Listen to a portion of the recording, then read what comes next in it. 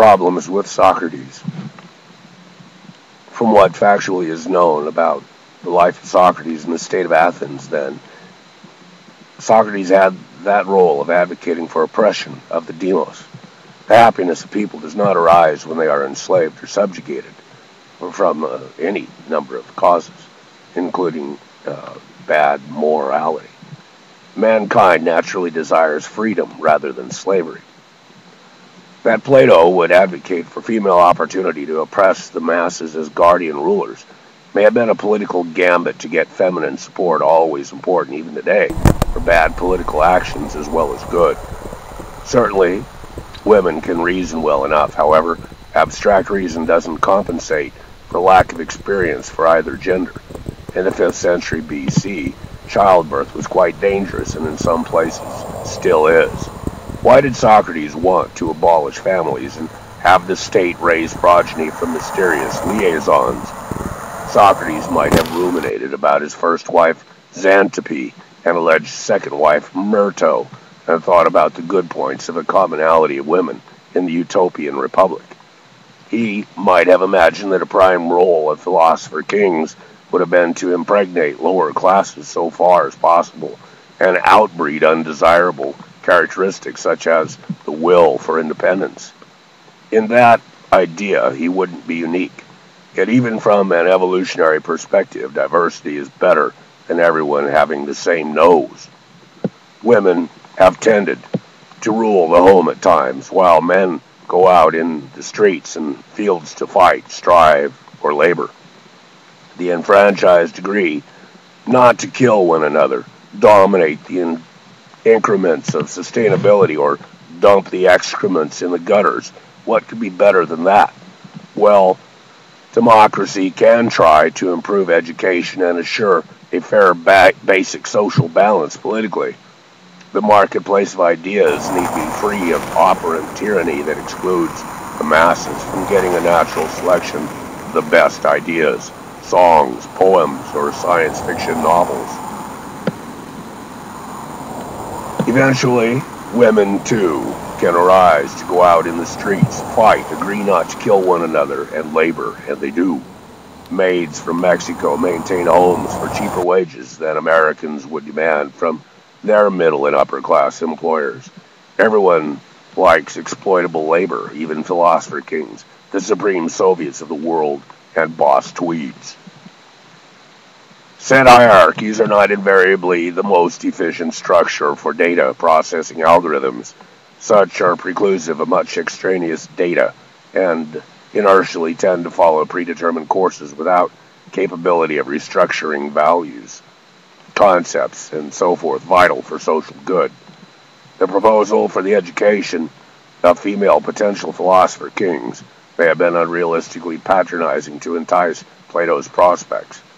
The average lifespan was less than 25, I would guess, in the 5th century BC.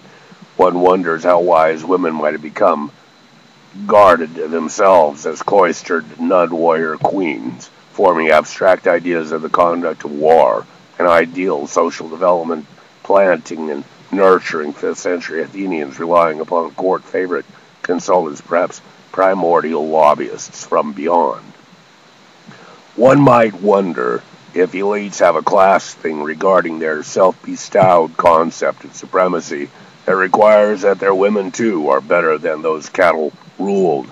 Catherine the Great was a competent elite ruler of Russia, quite promiscuous and actually German, yet Socrates advocated against families and for state raising of all children, a very beehive concept that simply isn't very good in some ways. The Republic, a prototype of a fascist Orwellian communist dictatorship the Khmer Rouge might have appreciated. One mustn't forget that the new Kim of North Korea has already been decreed the genius amongst geniuses. The Roman version of the Republic had a dictator for a year when war required transcending the joint consulship more realistic policy than having female war leaders in that day. Some generals led from the rear and others from the front.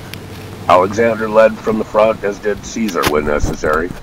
Elites, though, of the non-democratic sort, have a greater tendency to lead in absentia from a comfortable harem bar or pleasure dome, sending the mere commoners to do the menial tasks, such as war. On the other hand, one might argue that female philosopher kings of a bureaucratic disposition would have been Amazon-like warriors. I think war is a specialized occupation, though, that makes one less philosophical with rank. I am not persuaded that elite rulers can be trained to pursue the good for society and knowledge of war at the same time, nor that the guardians would not have been biased, have a biased point of view. That was that the good for society is when philosopher kings rule, rather like those tin-pot dictators for life of second and third world countries, and increasingly the United States with an automatic second term. Socrates influenced people like the Alcibiades to disrespect democracy, and that cost Athenian lives, such as in the war against Syracuse, when Alcibiades decided to switch sides and turn traitor because he was relieved of command of the Athenian navy after a drunken night defacing statues of demiurges in some temple that was probably the Parthenon.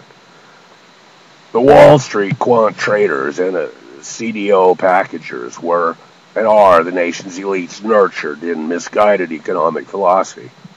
Adam Smith's capitalism was less accentuated than the concept of self-regulated social free enterprise. Free enterprise today should have regulations to preserve competition and access to capital by the masses, as opposed to a reduction in concentrated wealth.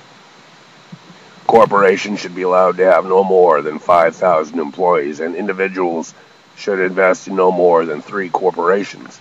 It is possible to restore Adam Smith's intentions in formalizing capitalism as an economic theory so that the economic good of the citizenry is maximized rather than that of the few.